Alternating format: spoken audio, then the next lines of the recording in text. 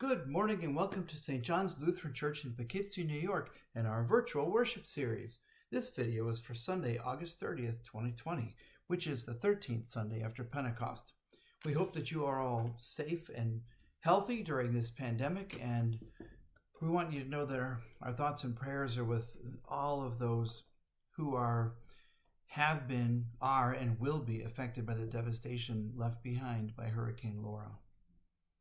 In the meantime, let's frame our hearts and minds before God as we prepare to worship this morning. Blessed be the Holy Trinity, one God, full of compassion and mercy and abounding in steadfast love. Amen. Trusting now in Christ's great promise of forgiveness, let us now turn our hearts toward God in a moment of humble confession.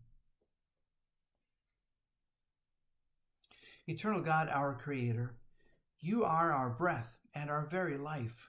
We are the work of your hands. We are the children of your creation. We confess that we have often turned from you and sought our own path through life.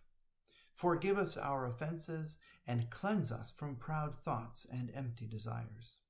By your grace, draw us near to you, that you may be our refuge and our strength. Through Jesus Christ our Lord. Amen. God, who is rich in mercy, loved us even while we were still far away and has given us a new life through our Lord Jesus Christ. By grace you have been saved, and in the name of the Father and the Son and the Holy Spirit, God now forgives you all your sins. Amen. And now may the grace of our Lord Jesus Christ, the love of God, and the communion of the Holy Spirit be with you all.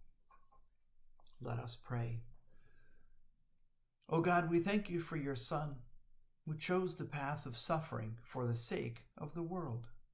Humble us by his example.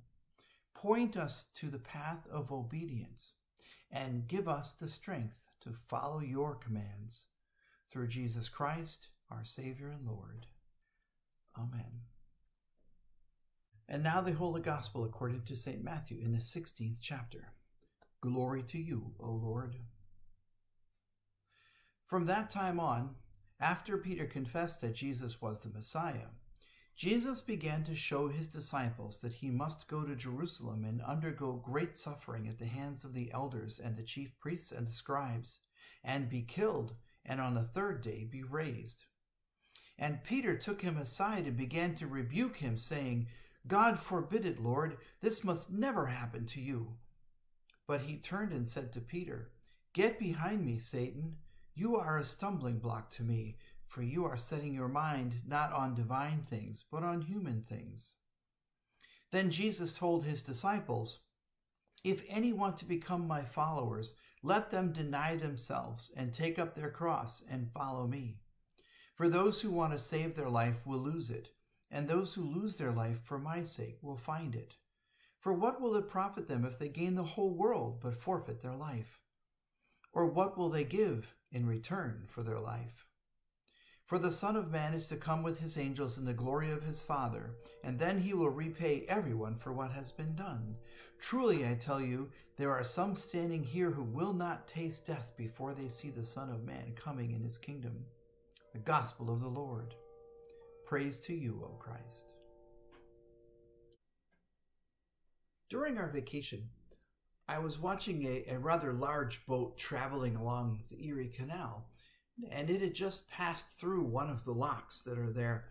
And I was thinking about how difficult it can be to navigate a vessel like that through those narrow locks.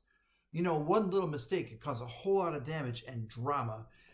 So the skipper needs to have the correct orientation, of not just the vessel, but of his own or her own mind. Because in my own life, I've seen all too often what happens when skippers and captains get disoriented. So I say that because there's some orientation happening in today's scriptures as well. When we read that Jesus has set his face toward Jerusalem, well, he was in fact orienting himself to that destination, physically, but also mentally. And back in the first reading, God makes a comment about Jeremiah's orientation, where God says, you know what, if you turn back, I'll take you back. And then later God says to Jeremiah, it is they who will turn to you. So there's all this, orientation and reorientation happening. And today's gospel text begins with an explanation about how Jesus is changing the orientation of his teachings. We hear, as it begins, from that time on, Jesus began to show them this other thing, which is to say, Jesus began to explain a different story, a different purpose, a different goal, a different orientation to the disciples, which was very confusing to them. And I can understand why. It seemed to be a radical shift in orientation, like crashing broadside into the side of the lock, So orientation, whether it's a journey through the canal or the journey through the cross, it has something to do with our intention and our intentionality, where we are, which way we're going to turn, and what we're going to do next. Speaking of orientation, Peter, who needs an orientation, right? Peter had a certain orientation in today's gospel lesson too, physically, emotionally, and mentally. When he pulls Jesus aside, he's standing in a certain place, he's facing in a certain direction, and his intentions are clearly evident when he says, Jesus, don't talk like that.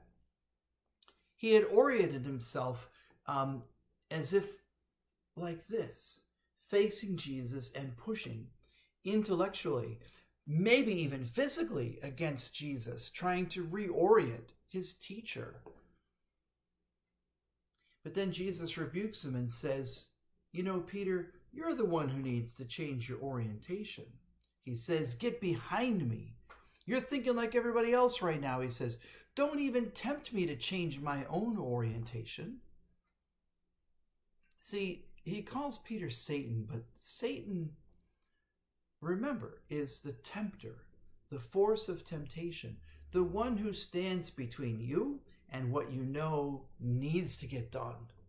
What you want and what you need to do, what your desire is and what's the right thing to do. Satan is that force who tries to change your orientation, to change your intention in the world, in your life, in your heart. Get behind me, Jesus says. Orient yourself so that you can see where I'm going, not just where I've been. How do we orient ourselves in our own lives, in our relationships? Do we stand against people, pushing them to do what we think is best? Or do we stand next to, or even behind them, working to see what their intentions are and doing our best to support them in their goals? How do we orient ourselves in the world? Are we more interested in what we want to accomplish? Are we interested in getting our own opinions enforced? Are we interested in gaining, power, control? Or do we stand behind others, using our gifts in support and service? And then, looking at Peter and Jesus in this gospel, how do we orient ourselves toward God? Do we stand against asking God to only do what we want? Or do we stand behind God, asking to see more clearly what we might do to help? You see, our orientation, it says a lot about our intentions.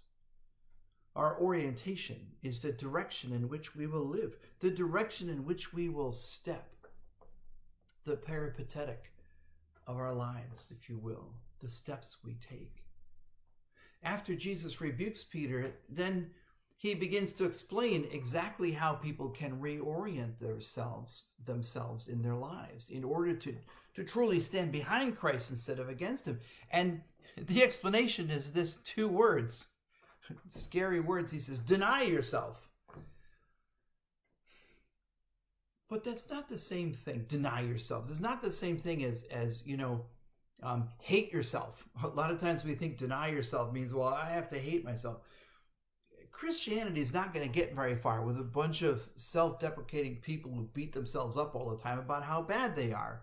Guilt is not the way to deny yourself, okay? Denying yourself, it's also not the same as having to give everything up or give everything away necessarily. Think about it. Giving everything up doesn't automatically make you a Christian. It just makes you empty and poor. It's not the giving up of stuff.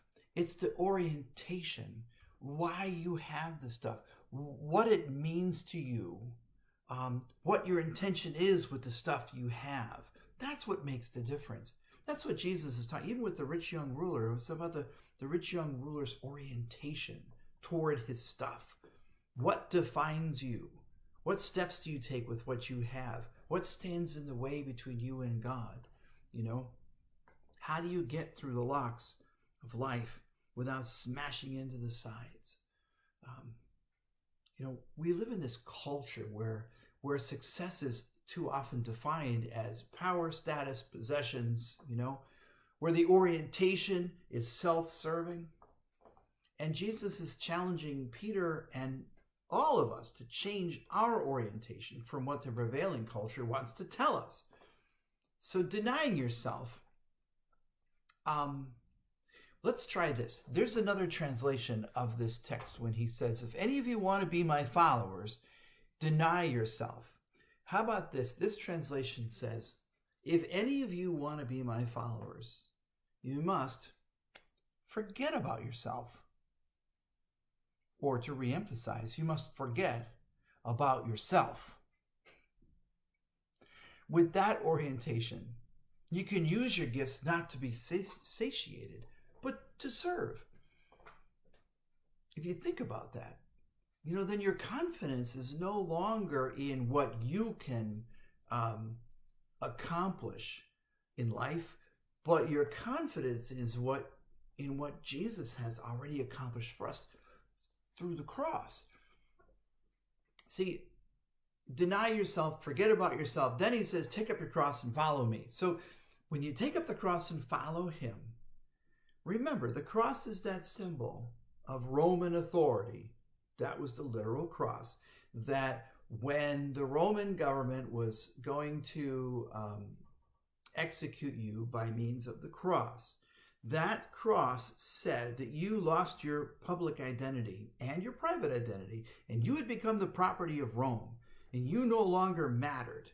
But what mattered was Rome owned you. They had control over you, and they were going to execute that control over you by executing you on the cross. And that was your statement that you belonged to Rome, and Rome's statement that they owned you, and you no longer mattered. That's the irony of the whole cross when Jesus says, take up my cross. My cross is easy. My burden is light. Because Jesus is the opposite of Rome. But when you take up your cross and make that public statement that you don't matter anymore, that your identity is wrapped up in Christ, it's actually better than who you were before. And that's what he means when he says, those who lose their lives will save them. Because if you lose your life, you forget about yourself and worry about God's identity in your heart and God's Holy Spirit filling you with his identity. Your life isn't important anymore, but you have more of his life to give. So, all right, that's all still fancy explanation, but how does that work in everyday practice, Well, Paul explains it pretty well in his letter to the Romans, which I didn't read you this morning for the video, but it's in Romans chapter 12, verses starting in verse 9 or so. But I'll give you a couple things that he says. Paul gives us a really good, specific, nicely explained list of how Jesus expects us to orient ourselves and forget about ourselves and live within him. So I'll just give you a couple right now. Verse 10, Paul says, love one another with mutual affection. Outdo one another, showing honor. Extend hospitality to strangers. Then he says, don't claim to be wiser than you are. And then he continues and he says, so far as it depends on you, live peaceably with everyone. And then he says, no, if your enemies are hungry, feed them. If your enemies are thirsty, give them something to drink. Don't be overcome by evil, he says, but overcome evil with good. That's clear, but it's very difficult to do. Love one another with mutual affection. Outdo one another in showing honor. Paul's writing this, by the way, to the Romans, who were having, this still problem. They still executed people via the cross. And so Paul is trying to get the Romans to understand the Christian orientation of the within Rome, the Roman Christians and the Roman non-Christians, how to live together and how to view each other with a little more integrity. But back to this gospel, here's Peter. He hasn't heard this stuff from Paul yet. What Peter doesn't understand on this day, when he confronts Jesus and pulls him aside and pushes against him and says, stop talking like that. What Peter doesn't understand is this bottom line, that it's not about Peter. It's not about us. When we stop focusing on ourselves, when we stop focusing on what in the world we need, it makes it easier for us to sense what the world needs from us. When we stop focusing on ourselves, we'll finally really be able to stand behind each other and behind God. So try it this week. Forget about yourself for Christ's sake, and then you'll discover who you can really be. In the name of the Father, and the Son, and the Holy Spirit. Amen. And now we orient our hearts by professing our faith with the words of the Apostles' Creed. I believe in God the Father Almighty, creator of heaven and earth. I believe in Jesus Christ, God's only Son, our Lord, who was conceived by the Holy Spirit, born of the Virgin Mary, suffered under Pontius Pilate, was crucified, died, and was buried. He descended to the dead. On the third day he rose again. He ascended into heaven. He is seated at the right hand of the Father, and he will come to judge the living and the dead. I believe in the Holy Spirit, the Holy Catholic Church, the communion of saints, the forgiveness of sins, the resurrection of the body, and the life everlasting. Amen. Now, Lord, confident of your care and helped by the Holy Spirit, we take a moment to pray for the church, for the world, and for all who are in any kind of need. God of faithfulness, you bid your people to follow Jesus. Set the mind of your church on divine things. Orient us to trust in you, that we could lose our lives for the sake of Christ and thereby discover the joy in life through him. Lord, in your mercy, hear our prayer. God of wonder, the earth is yours and all that is in it. Heal your creation and give us eyes to see the world the way you do. Help us to celebrate today's flowers placed in the chancel by Ginny Hahn to the glory of God and in loving memory of her husband Harold. And also, Lord,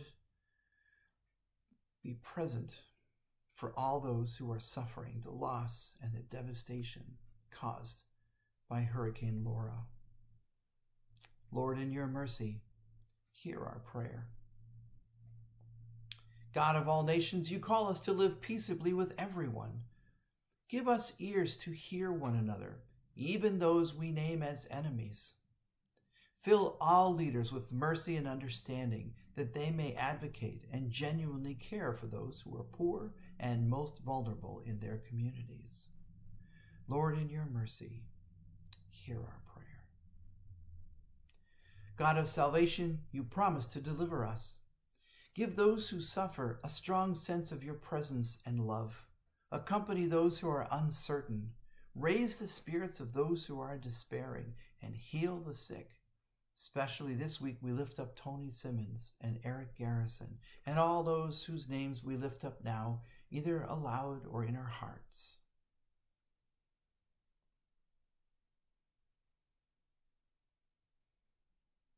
Lord, in your mercy, hear our prayer. God of community, you call us to rejoice in hope, to be patient in suffering, and to persevere in prayer. Make our congregation a workshop of your love. When we quarrel, bring reconciliation. Help us to overcome all evil with all good. Lord, in your mercy, hear our prayer. God of all grace, you give us everlasting life. In love we recall your holy ones who now live in your undying light. In our remembering, grant us a foretaste of the feast that is to come. Lord, in your mercy, hear our prayer. And so it is in the certain hope that nothing can ever separate us from your love that we lift all of these prayers to you and more through Jesus Christ, our risen Lord and Savior. Amen. And now may the peace of God be with you always. Take a moment to share the peace with each other in a room. Make a call, send a text. Let somebody know that God loves them too.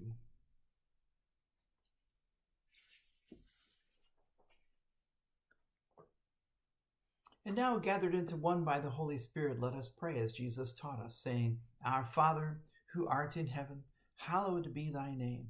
Thy kingdom come, thy will be done, on earth as it is in heaven. Give us this day our daily bread, and forgive us our trespasses, as we forgive those who trespass against us. And lead us not into temptation, but deliver us from evil.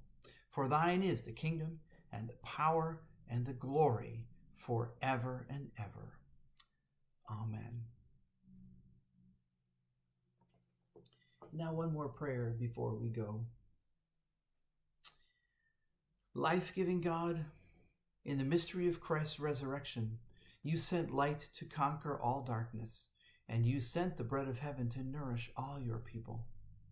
Send us forth with the healing power of this gift of our very life, that we may be oriented to serve you more fully by loving our neighbors more deeply. Through Jesus Christ, our Savior and Lord. Amen. Now may the Lord bless you and keep you. May the Lord make his face to shine on you and be gracious to you. May the Lord look upon each one of you with favor and grant you peace. Amen. And remember, you are the body of Christ, raised up for the world. Go in peace, serve the Lord. Thanks be to God. Thank you for being with us this week, and we look forward to seeing you either in church or on video next week.